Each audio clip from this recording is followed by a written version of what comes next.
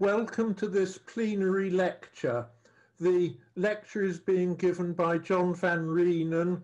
John is Ronald Coase Professor at the LSE. He returned recently to Britain after a spell teaching at the Massachusetts Institute of Technology.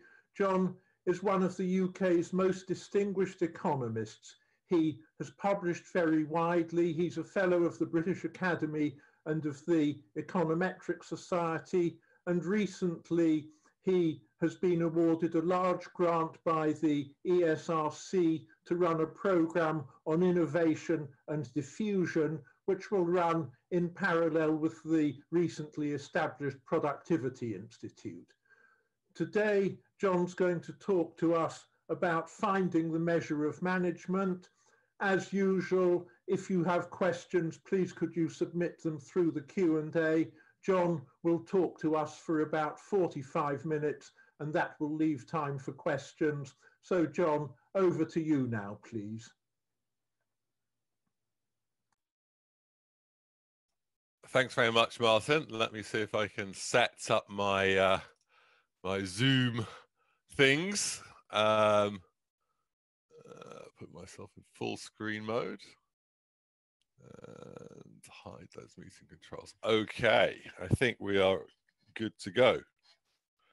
So thank you very much for the opportunity to talk at the ESCoE conference. ESCoE is a fantastic organization, I think, bringing together academics, researchers, and government statisticians is really a pioneering thing to do, and it's a very important way forward to improving research and also improving government statistics. So I'm going to talk about an aspect of that, which is to do with management practices and organization. So it's going to be called Finding the Measure of Management. It's about new data for the current era we live in COVID.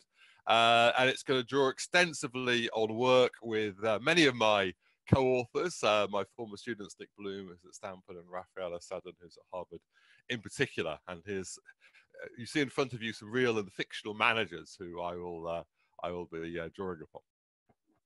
So, as I'm sure you've heard over the last couple of days of the conference, data is increasingly important to our lives, and COVID and the COVID pandemic has kind of highlighted the importance of data in monitoring and responding to the challenges that we face. So, we've all seen these very large differences in response to the crisis across countries, and the performance has varied, quite dramatically across different countries.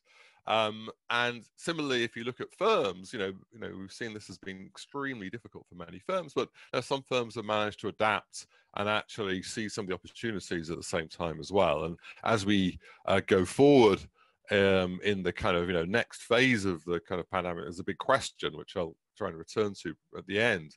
Which firms are going to survive after the pandemic and which are going to go under is a kind of really important question. Now, I'm not going to talk primarily about what's happening right now. I'm going to try and draw some lessons on from BCE, before the COVID epidemic, because this is where most of the data we've collected and the analysis that we've done has been so far. So I'm going to be looking at mainly firm-level data on management across many countries. Many of these data sets are now kind of publicly available. Many of them have been generated from working closely with national statistical agencies like the Office of National Statistics. And one of the messages I want to try and convey in this talk is that there's a very exciting new stream of this type of data to try to dig inside the black box of the firm to understand the importance of management for thinking about firms and the economy as a whole. So let me start off with a kind of big, Adam Smith type of big picture set of facts. So what this graph shows you is basically for every country in the world, the position that each country has in terms of its GDP per worker on the horizontal axis against the total factor productivity on the vertical axis. So total factor productivity is kind of output after we stripped out the things that we can measure more easily, like labor and capital.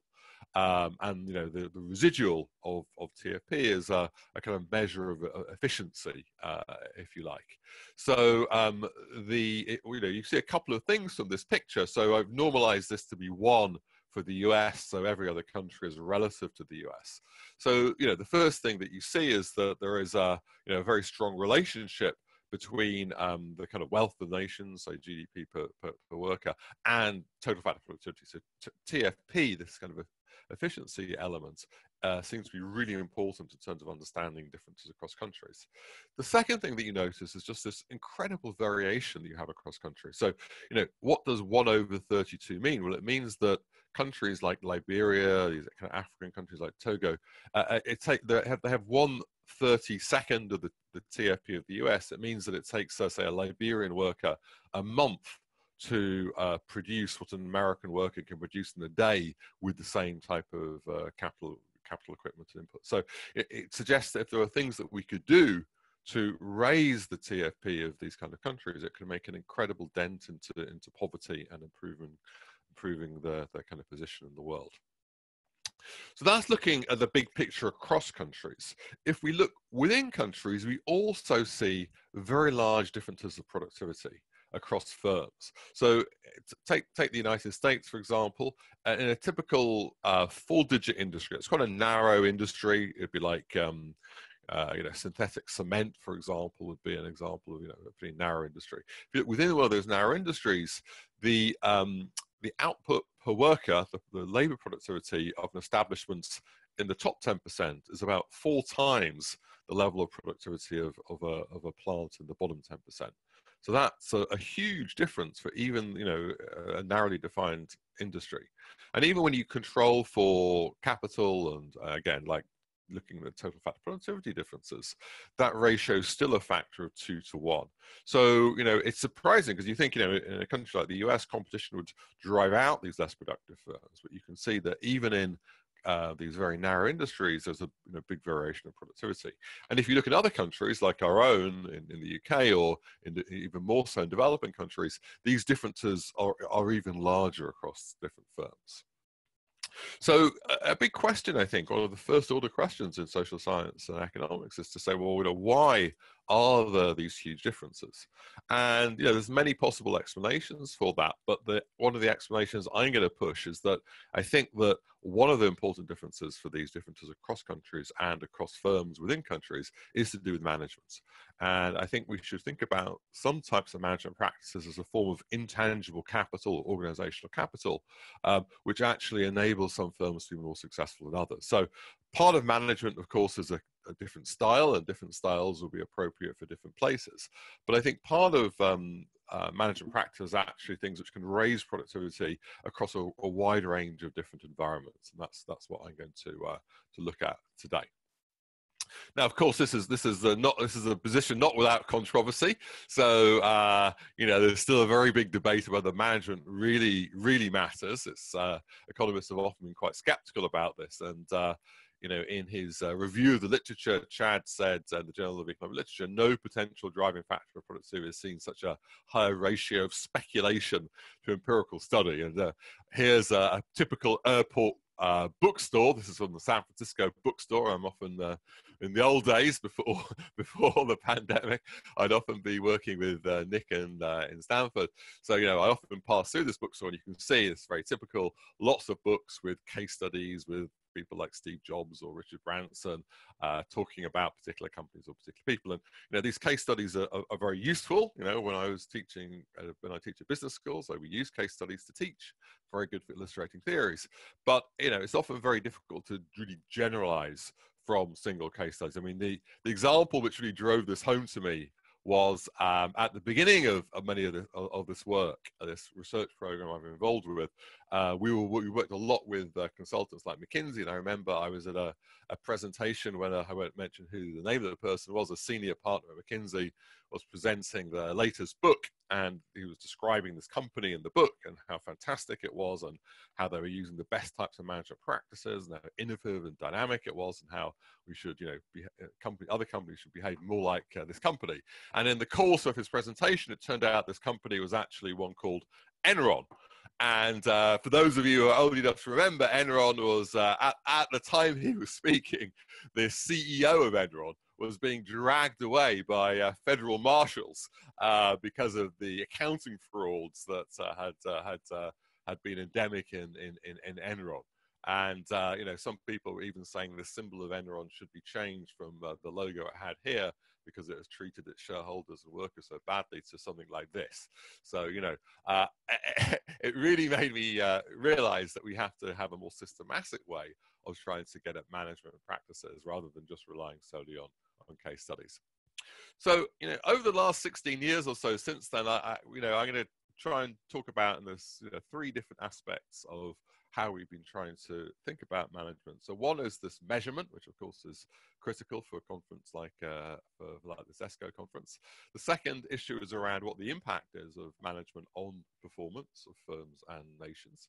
And then finally, we'll talk a bit about, I hope, drivers and policies and things which influence the adoption of management practice. To say, you know, if these are so great, why aren't more people adopting them? And yeah, as I go through this, I put the picture I have here in the bottom right-hand corner is an example of many of the people who have helped us by interviewing managers and talking to these managers. This is an example from the Indian and Chinese team in the bottom right-hand corner.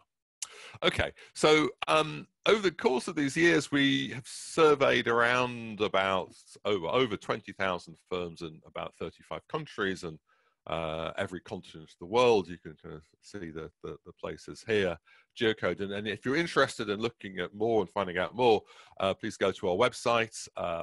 We have all the research up there. If you're a firm, you can benchmark yourself on the organization. We also have policy briefs and media on the website. And you can download all the data as well. So the first approach we took to this is this thing we now call the World Management Survey. There's kind of 3 steps in the methodology. So the first step is, you know, developing a set of questions which, from discussions with consultants and industry specialists, what we tried to develop a set of dimensions over which we thought that, given the good or service that you're producing or delivering, public and private sector, how could that be done more efficiently? That's the kind of idea of productivity. And there's kind of 3 broad areas. We have kind of 18 questions in these 3 broad areas. One is around monitoring, which is really about data. And I'll give you some examples of this in a second. The kind of collection, the tracking of data, the communication of that data, the use of that data for getting continuous improvement, very much like the total production system. A set of questions around target setting. So how you set your goals, are they kind of stretching, or are they impossible to reach, or you know, too easy? Are they kind of a mixture of financial and non-financial? There should be long run or short run. And a set of questions around people or incentive management. So questions about how you hire people, how you deal with underperformance, how you promote people, how you kind of pay people. So there's a set of these questions. It's kind of the first method was delivered through about a 45-minute telephone interview of plant managers. So something between the case study approach and the more traditional kind of quantitative type approach to getting data. So as I'll show you a few examples of that, but even with the best questions in the world, of course, there's a concern about how we get people to participate in the interview. So for these were voluntary surveys, so we introduced these as kind of a lean manufacturing interview. We got financial information from other sources, and we had official endorsement from reputable institutions, the Bundesbank, the World Bank, the Bank of England, for example. We found different things worked in different countries. So, for example, we had this letter from the Bundesbank, and when the German managers got this, saw this letter, they were very impressed. The double-headed eagle Prussian symbol was very good for listing responses, whereas in the United States, anything to do with the government was totally scorned, and that was very, you know, the Americans responded a lot better to the idea that this was like students doing the kind of MBA summer program, and that actually worked a lot better. Anyway, so it's very much horses for courses, and we typically get response rates around kind of 40 to 50%, looking more balanced on observables. The third aspect of the survey is that we try and get unbiased responses. They're called double-blind responses. So the interviewers didn't know anything about the company performance. The managers didn't know that they were being scored on different dimensions to avoid the kind of psychological biases that we know from surveys. So here's an example of some of the questions. So, you know, these are scored between 1 and 5. A low score, you know, this is on how is performance tracked. A low score would be that a firm is not really tracking or collecting indicators on its key, linked to its business business processes. A high score would be where data is collected frequently and also importantly communicated formally and informally to staff in a different range of visual tools. So, you know, this would be scored in a 1 to 5 by the interviewer who's interviewing the person on the other end of the phone typically. So, you know, to give you a couple of examples of what this might look like. So this is in Toyota, for example, in the Ohio factory, and you can see that there's a display board at the back of the worker, which is, you know, showing this data in a very, you know, real-time type of basis. I should say we started off doing this in manufacturing, but over the years we've expanded this to most other sectors: hospitals, schools, retail, wholesale, and so on. Here's an example from hospitals. This is from a hospital called Virginia Mason in Seattle, and every week they had this thing called the Tuesday stand-up, where the doctors and the staff will look at different measures of performance in the hospital and kind of talk about how things are going, try to think about how things could be improved using this kind of both communication and ways of trying to improve the way the hospital is run. So another example would be on promotion. So, you know, a low score on promotion would be people are promoted irrespective of ability and performance. A high score would be firms who are actually trying to collect information, ability, and effort, and use that in their decision of how to promote people and reward people. So that would be a high score, like a 5 relative to a 1. So if you're interested, we have lots of examples and lots of the questions on the website. And I'm sorry, I can't talk in more detail about them, but you know, this is the kind of examples of the ideas that you'd have. Now, I'll show you what we get from this analysis, but let me first of all tell you one of the great things about doing this kind of work is it's using what is quite a radical methodology for an economist, which is called talking to people. And when you talk to people, you often find things that you weren't expecting. So apologies if you've seen these quotes before, but some of them I really love. So you know, you might think that defining who owns a company is very easy. Well, it can sometimes be a little bit difficult. So one production manager said, "We are owned by the mafia," and the interviewer got very nervous at that point and said, "I think that's in the other category, although I guess I could put you down as an Italian multinational." So that is actually how that firm is coded in the data. Having lived in America now for 4 or 5 years, you'll see that, you know, American firms do quite well in many of these kind of productivity rankings or management rankings, but not all as well. So having a daughter who's at a government school in America, I discovered that geography lessons could do a little bit of improvement. So we were talking to an interview with the interviewer said, "How many production sites do you have abroad?" And a manager in a manufacturing plant in Indiana said, "Well, we have one in Texas," which apparently that might be the right answer, because Texas is quite a different country. But I was kind of surprised when we heard that. So the first thing that we did was to look at just, you know, the simplest way is just take the average score for a firm across these 18 questions, score of 1 to 5, and then average across all the firms across the entire country. So these are the kind of average scores, the kind of, you know, the league table across different countries. And you can kind of see, you know, it's not, you know, you can see kind of what you might expect, that high productivity countries like the US, Germany, and Japan do very well.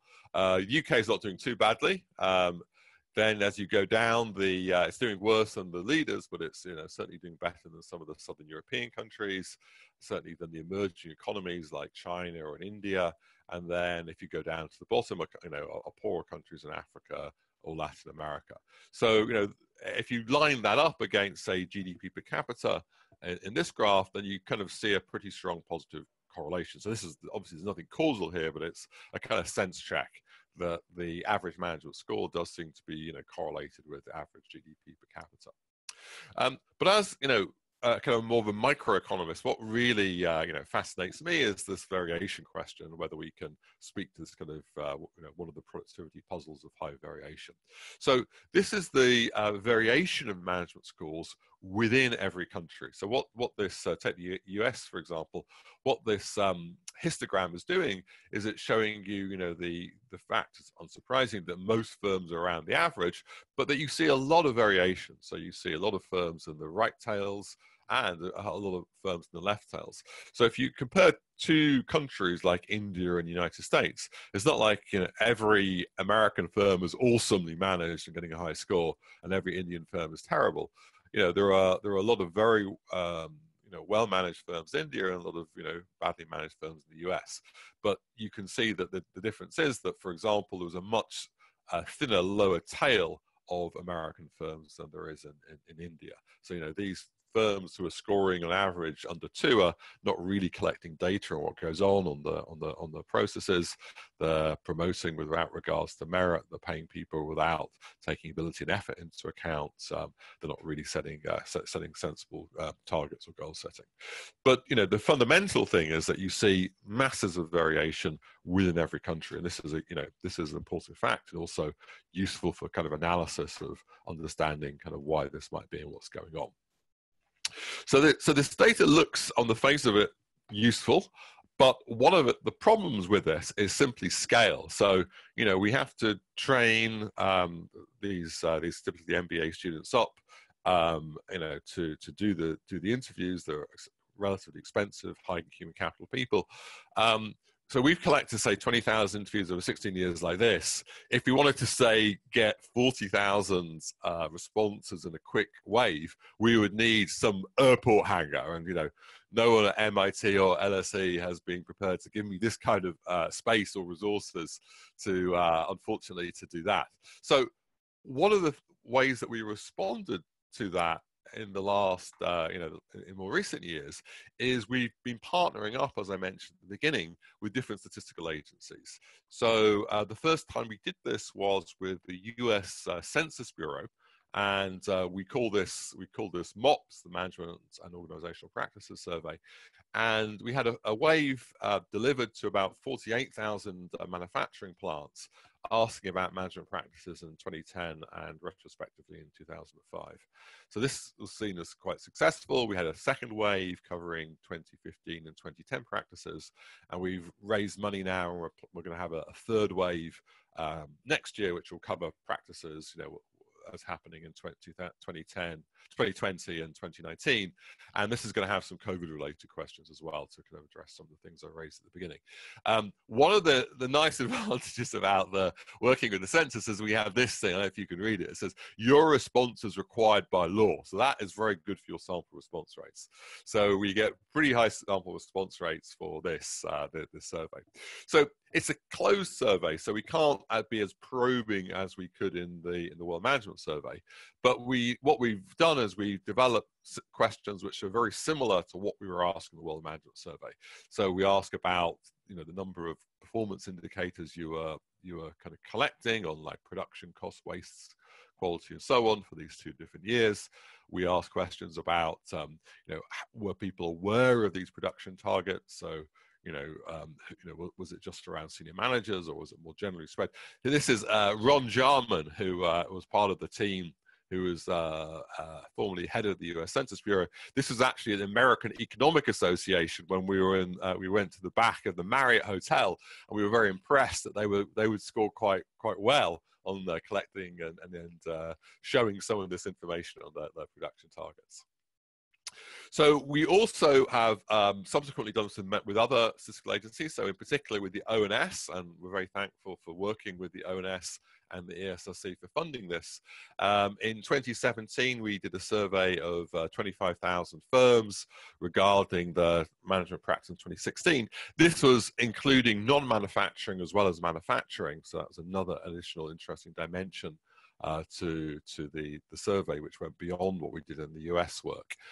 We basically use the same questions in the UK as the US, so we have a good basis for comparability, and we have also raised money with a team including many ESCoE leaders like Rebecca Riley to run another wave of this for later this year using the ABS sampling frame. This is a voluntary survey, so response rates are lower, but we know the non-responders, so we can do some weighting to deal with any non-random response. So at this point, we now have, this shows you the countries which have been running these kind of MOPS surveys, so these kind of surveys in conjunction with the government. And I'm going to also draw on some of the work from those more general MOPS surveys in terms of the results I'm going to show you now. So this is work with Scott Ulmarker and many others in a paper which we're working on called The Natural Laws of Management. So let's move on to just showing you the data and actually seeing whether there's any potential impact of these practices on performance. So of course the first thing that we did was we took, going back to the World Management Survey across these 35 countries, we got the average management score by firm, and we correlated this with the measure of the average total factor productivity for each of those firms. So we have a lot of rich data from the accounts of these firms and also from the World Management Survey, and not just kind of fixed capital, but also measures of skills or hours, other things. So this is the kind of residual after you control for those things. And what you can see is that, the firms which have higher management scores tend to have much higher total factor productivity. This is the kind of lowest non-parametric plot. So you can see it's a broadly monotonic type of positive relationship. If you look at the UK MOPS data, and again, this is just putting the management score in deciles, you can also see a positive relationship. It's particularly strong in the upper tail part of the distribution in the UK. But another sense in which this is labour productivity, since we don't have such good measures of capital, but you can see this kind of positive relationship between labour productivity and management in the UK MOPS. This is the US MOPS. Again, this is this kind of strong positive relationship between management and productivity. Now, of course, if you talk to many business people, they say, no, what I care about is not productivity, I care about my profits. So we also look at a number of other kind of outcomes. So if you look at profitability, you can see that the firms with high management scores tend to be more profitable, they tend to grow faster, they tend to be more likely to export. Interestingly, they also tend to be more innovative as measured by the R&D intensity or the patent intensity. So it's not simply that, one concern is maybe you're very good at improving efficiency in your firm, but that comes at the expense of creativity or innovations. At least in terms of these correlations, it looks like having strong management practices actually may help you run your R&D labs as well as help you run your production part of your plants as well. Another measure is just size. So, you might, an obvious relationship from a kind of Schumpeterian point of view is that if you're better managed, you should be able to just get larger, you should be able to grow. And if you're worse managed, you should shrink and exit through a kind of process of creative destruction. So one thing is just to look at the relationship with the management and size. So you can see that the well-managed firms tend to be larger. So I'll come back to the problems of reverse causality and other reasons for this. But just looking at the raw data, you do see this relationship where the better managed firms are larger. Interestingly, if you say compare that across countries, this is looking in Pakistan. For where we've also run the MOPS, you also see a positive relationship, but the slope is much more shallow. And one possible explanation of this is that if you're a well-managed firm in Pakistan, because there are so many frictions in the marketplace, there is less competition, there's more regulations, there's more corruption, there's more problems with growing larger. Then it's much harder for even a well-managed firm in Pakistan to get to be the kind of the scale that you think it could potentially get, whereas the US has a much stronger forces of reallocation enabling the better managed firms to get larger. So if you look across countries, you also see this positive relationship, but it does vary a lot across different countries, and that's that's an aspect that we can exploit and look at. So the UK, for example, is between Pakistan and the United States, also has a shallower slope than the US does. Now, of course, a big problem with all those correlations I showed you is that none of these are necessarily causal. There could be a reverse causality. Maybe if I'm doing well, I can afford to hire better consultants, this improves my management practices, or there could be a third factor that I'm not properly controlling for in this. But in the last few years, there has been a kind of a huge flourishing of randomized control trials and quasi-experiments, which is try to look at some of these management practices that I've been describing to see whether they have a causal impact on productivity. So I've listed quite a few of these here. They run across many different countries and many different industries. The Ghiaccelli paper is quite nice. This uses Italian data in the Marshall Plan, which had a big improving management element to it. And she shows you using firms who applied versus firms who just got on the program and just didn't. The fact there seemed to be a large causal effect on management and on productivity. There's papers on teaching, papers on car parts, papers in parts of Africa, papers on Virgin Atlantic. Nick led on this maybe most famous randomized control trial in India, where we partnered with the World Bank and got them to market a program where they got free consultancy from Accenture to implement the kind of Bloom, Van Reenen management practices. And we kind of injected those management practices into a kind of treatment group who were randomized into the program versus a control group who were randomized out, who just got a basic set of help so we could get their data. And if you compared the treatment group to the control group, there were very big improvements in management and also very big improvements in productivity. So the productivity increased by something like 2 standard deviations. The profits went up by something like $350,000. And those improvements actually persisted even up to 7 years later. There was some fade out, some fall back, but there was still a very large difference between treatment and control 7 years later. So these, an important part of these practices do appear to have a causal impact on productivity and performance across the world. So given that, we can then return to the kind of more macro question about, how important are these in explaining some of those cross-country patterns that I began with. So in order to do that, you have to make a lot of assumptions, and there's kind of 2 kind of key steps. I mean, one step is that we have to think about what is the kind of size-weighted management quality in a particular country. So because of this reallocation force, the unweighted average management score I showed you at the beginning underestimates the importance of management in some countries, because in countries where the large firms can get to be bigger, this size-weighted management will give them, if you like, a bigger stock of managerial capital. So we calculate the size-weighted management, and then we try to impute the impact of that on productivity using various measures of the impact on productivity from the randomized control trials and other kinds of evidence. So this is a rougher kind of estimate, but I think it can be very revealing. So it's in the spirit of what's sometimes called development accounting that my colleague Francesco Caselli has done.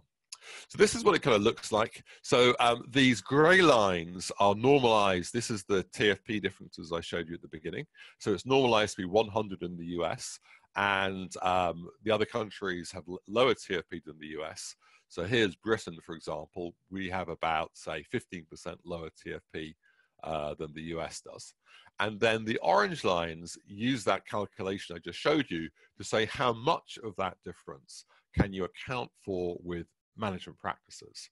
And on average, we can explain across our countries about 1/3 of these TFP gaps for the US with our management practice. So, there's a big chunk of things which are not to do with the way we measure management. I mean, there may be other kinds of management practices, obviously other factors, but 1/3 is quite a big amount. So that suggests to me that management potentially is a very important factor in understanding some of these TFP differences. Now, of course, it's much less important, say, in African countries. There's a lot of other problems, and it's much more important, say, in a country like Britain, where it explains about half of the difference, or other European difference, where it explains, say, 60% in France.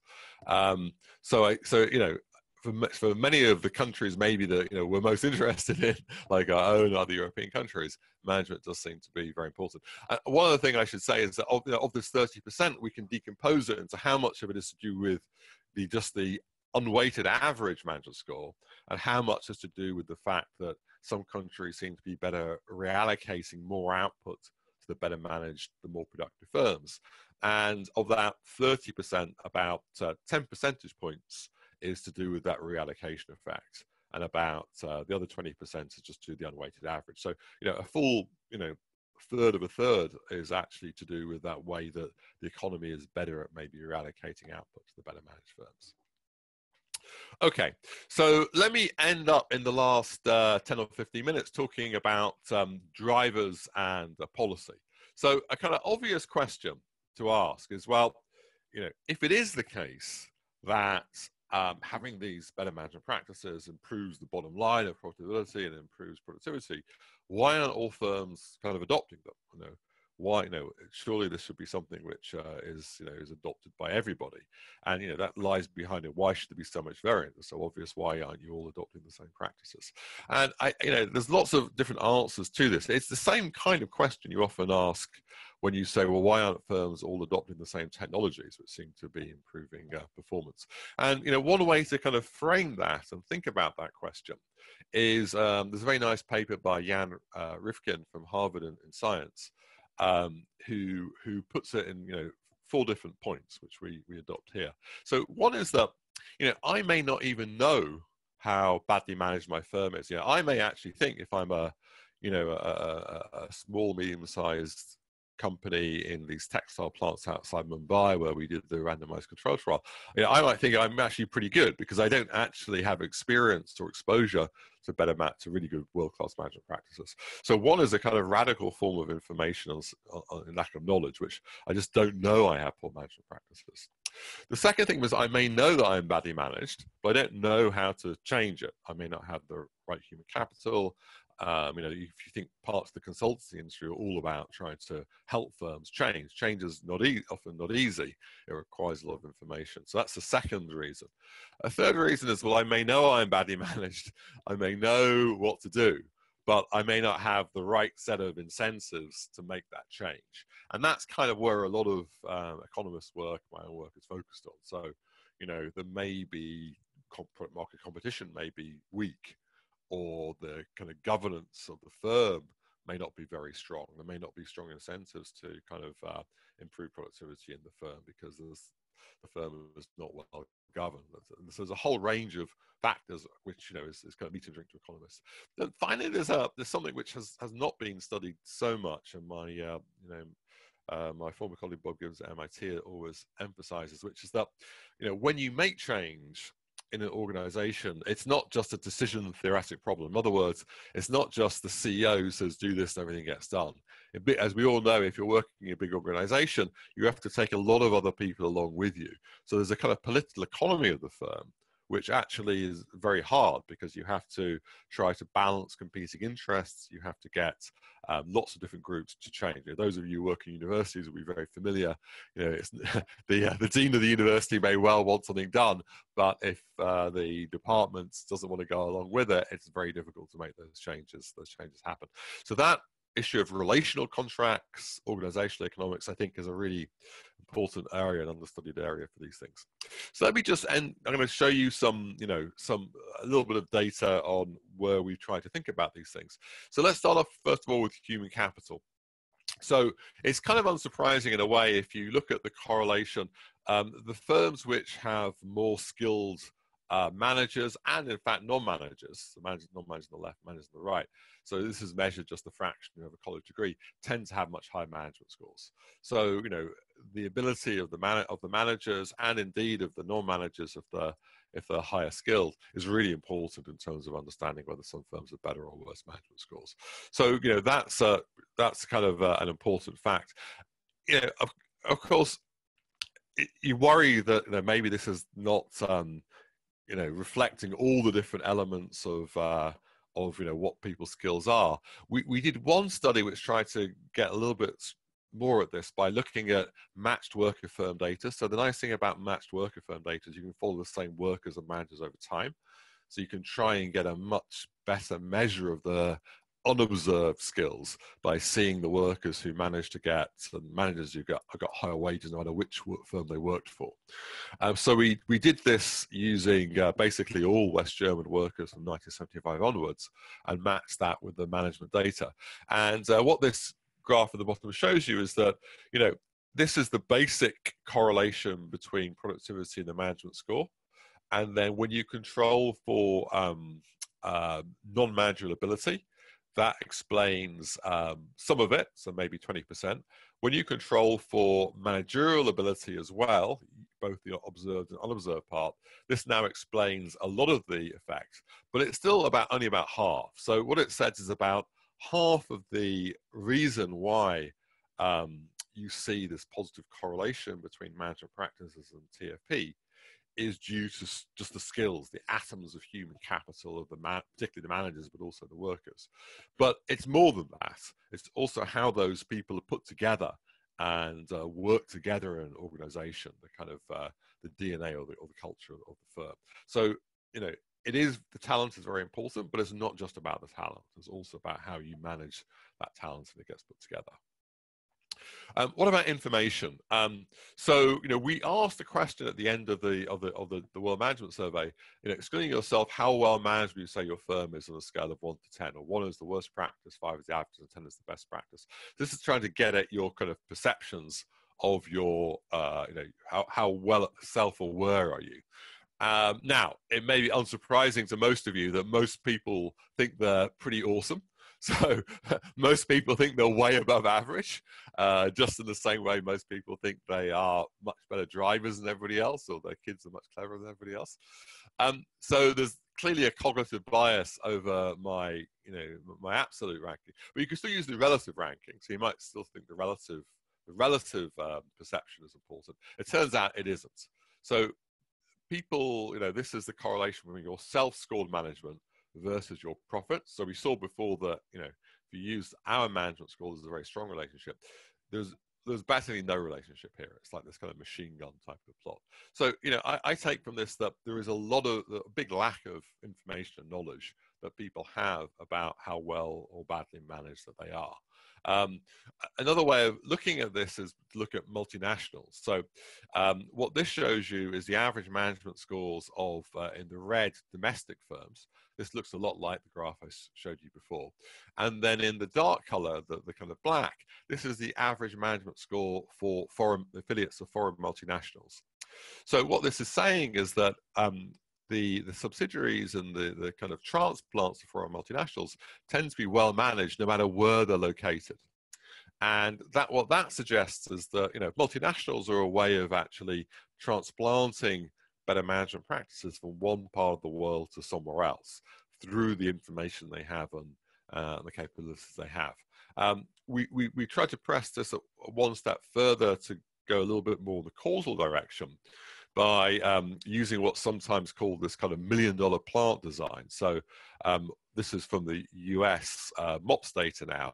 We could look at when a multinational company, a big multinational company, comes to a particular county in the US, and we look at the management and performance of the other establishments who are, you know, not connected with the multinational before and after the multinational comes there.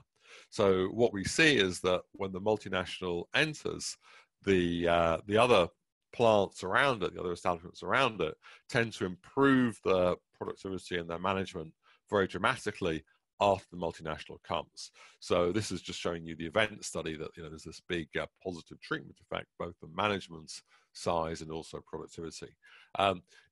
So in terms of understanding, you know, part of this is just looking at what the multinational does and copying their practices. Part of it may also come from the movements of people around. So maybe some of the managers and workers switch from working in the multinational to working in local firms. And this is another way of spreading better management practices. So there seems to be some evidence for that very strongly from the kind of MOPS data. A third thing is competition. This is one of the strongest things we found in a number of our studies. In areas where there's more competition, you tend to see much better management practice, both because of a selection effect, because the less well-managed firms get driven out, but also from a kind of, you know, what the Americans call boot up the Ast effect, that the tougher competition, you know, forces managers to kind of get their act together and improve their practices. Governance is also very important. So we've consistently found that, you know, the problem is if you're a family-owned firm, then that by itself is not a problem.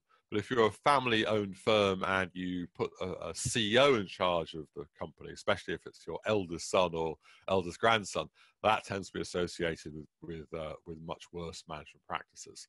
And, you know, many reasons for that. You know, one reason, of course, is that of all the people who would be the best person to run the firm, the chances your eldest son are not necessarily the only choice. And there's some very nice work by two of the kind of collaborators in the WMS, my former student Stemos and Sker, who used the whether you look at the founder, was the founder's first child a male or a female? If it was a boy, then it's much more likely to be passed down the family line. So use that as a kind of exogenous instrument, natural experiment, and they find that, you know, the results are actually even stronger in terms of the negative effect of family-run firms on management. Okay, so I think I'm more or less run out of time. So let me just end with a couple of thoughts. So, you know, going back to where I started, you know, the question is, you know, will these better managed firms survive the COVID shock to a much better extent than other firms? I mean, my gut feeling is the answer is yes, because we do have evidence that firms with these more structured management practices make better use of opportunities. So from looking from other evidence of the adoption of new technologies like information technology, we found that the firms which had better management practices tended to be the ones who could improve the productivity from using new technology the most strongly. Sometimes this is called organizational technology complementarity. And, you know, that's because, you know, when you're using new technology, it's often just not about the technology, it's about the other changes that you need to make within your firm in order to make best use of that new opportunity. You need to change the way that you maybe organize your relationships within the firm, have different types of workers, new types of skills. And, you know, I suspect that this may also be part of the reason why so far we've only seen disappointing productivity effects of things like artificial intelligence. They haven't been reflected in our productivity numbers. You know, part of the reason for that might be, just as it was with electricity and it was with computers, you need to make a lot of organizational changes to make best use of these new technologies. And indeed, when we think about hospitals and how, you know, they respond to the COVID shock, another interesting hypothesis would be, are the hospitals which had better management practices the ones who are better at coping with the kind of shock of dealing with the pandemic or not? One difference, of course, between, you know, the technology shock and the COVID shock is that the technology is kind of a positive shock, it's an opportunity. COVID is a kind of negative shock. We do have a little bit of evidence of this from looking at the Great Depression, the Great Recession, the financial crisis. So in some work with Philippe Aghion, we found that the firms actually who responded better were the firms who actually gave more decision-making power to more local managers and senior local employees.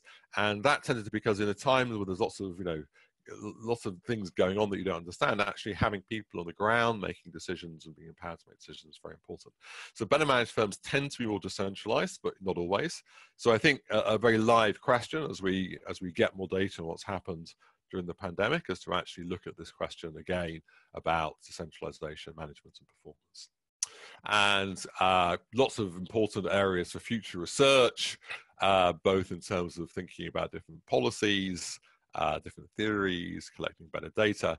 But I think I kind of more or less done now. I just, you know, end up with this slide that I think I hope I've given you some evidence that some core management practice can be measured, you know, not perfectly, but we made progress doing that, and it enables us to capture some deep and rich information on firms. Management seems to matter both at the micro and the macro level in terms of understanding the spread of productivity, and it appears to be systematically correlated with different drivers like skills, information, competition, governance, regulation. These things are, you know, are things we can change. There are things where government and businesses can intervene and actually do things to improve management and therefore productivity. So I think there's a very rich agenda for future research, both in terms of collecting data, but also in terms of analysis and also in terms of policy and particular around this COVID question. So I will end there, and I'll end with some quotes to finish with. Okay, over to you, Martin, I think. Well, thank you very much for an absolutely fascinating lecture. Whenever people talk about productivity and what can be done to improve Britain's position, I'm inevitably reminded of some comments that Robin Matthews, the Cambridge economist, made in one of his lectures 45 years ago. He said then in 1976 that Britain had had a productivity problem for 100 years. Lots of policies had been tried and none of them had worked. And I suppose that was a reasonable summary, but what you've shown us today is that actually explaining to people how to manage businesses better based on what you mentioned in India can actually work. Whether it'll be enough to close the productivity gap, well, plainly not, because as you said, management explained only a part of the productivity gap with the United States, but it does suggest that there's room for going quite a long way. I'd like to ask you more about that, but before that, I should hand over to Alex, who has a question. Alex, please. Yeah, thank you so much for a wonderful presentation. So I have a short question. Did you tend to study organizational and ICT complementarity? And whether you would be interested to, because I find this area of ICT technologies and management practices studies really important, and building upon Martin's comment, is that obviously GDP gap is partly explained by productivity, but it's also, I personally claim that it's also partly explained by technologies used by the firm. But also if we add a complementarity of technologies and management practices, maybe we can, go towards really closing the gap, the productivity gap, because this complementarity can explain a lot to my mind. Yes, thanks, Alex. Now that's a great question. That's what I was kind of rushing through a little bit at the end, but we have done some work on looking at that complementarity between technology and organization management practices, and one of the findings, which is I think consistent with what other people have found, is there is this very important interaction effect. So in particular, we looked at this period from the kind of late mid 90s to the mid 2000s, when there was a big increase of IT adoption across the Western world. And we showed, as other people have showed, that the impact of information technology varied a lot in terms of productivity across different firms and so on. And we showed that there was a strong complementarity between management practices, in particular people management practices. So, how flexible you were with your workforce, how you gave incentives to your kind of employees, how you dealt with talent. There's a very strong complementarity between those people management practices and the use of IT. And we did various calculations, but we thought that one of the things that people know is that if you looked at over that period, the US had a kind of productivity acceleration, whereas Europe didn't, or it didn't. It kind of came later on. And part of that gap, we calculated about half of that gap, was due to the fact that you had these different management practices in European firms and American firms. So I totally think that this complementarity thing is extremely important, and I think it helps inform some of these other puzzles. So why don't we see yet such big impacts of things like artificial intelligence on productivity? I think part of it is that we need to think about how we make organizational changes to use those new technologies, rather than thinking we just buy them and plonk them down and somehow they're going to create big productivity benefits. Okay, now I've got another question from Jonathan Haskell, so please could you connect to Jonathan?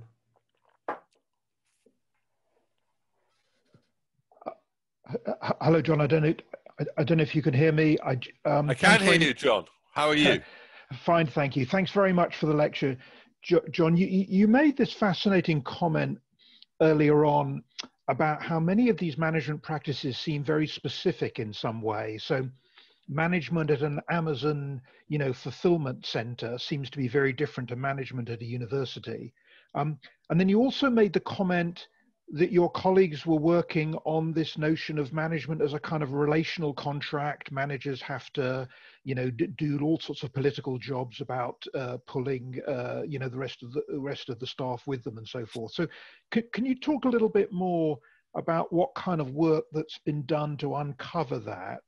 And is it the case that one might think of the very specific forms of management, which differs a lot across institutions, as being somehow related to the politics and those types of relational considerations? Thanks very much. No, that's a great question. So, I think the way we've approached this was to start off, when we started off, was to try and actually think of aspects of management which are not so specific, which are more general, which could, across a range of different environments, be thought to improve productivity. So, the idea of when you're thinking of promoting somebody, trying to take into account, get information on their effort, their ability, have, say a 360 type of, degree to get information. I think that, as opposed to just promoting on tenure and nothing else, I think, those are things which most people would think are going to be good in a whole variety of contexts, whether it's Amazon or, a Toyota manufacturing plant or university environment. So we try to get things which are more general. I mean, there were a couple of questions which were specific, like two of the 18 were more specific to manufacturing, but most of them were pretty general. Now, that's not to say that some may be more important in some areas than others, but we tried in our first wave to get things which were likely to be generally good for productivity.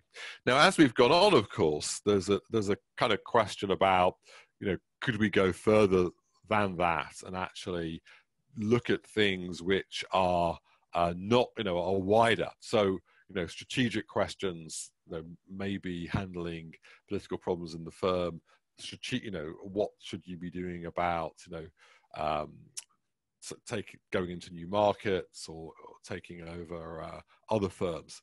So there's an initiative called the World Strategy Survey that Weale is leading on, which is trying to do that on broader things than just the kind of more operational type, if you like, of the managerial questions that we kind of focused on, and they're making some progress in doing that. One thing I think to emphasize is that these kind of questions now have been used. The Carol Proper has a paper using them in universities. Imran Razul has a paper using these in the Nigerian civil service. They seem to be informative across a kind of pretty wide range of different environments. So, I'm hopeful that we managed to pick on something which is useful. But I do think you're right that as we go forward, we need to kind of broaden the horizons to look at other types of management practices which go wider than the ones that we've looked at so far. Okay, well, we have a question now from Keshab, please. John, thank you very much. I have a very simple question. In the micro literature, that we often see that a very generous payment to the CEOs lead to the better performance of companies. So do you think that can you generalize that it leads to the better management score?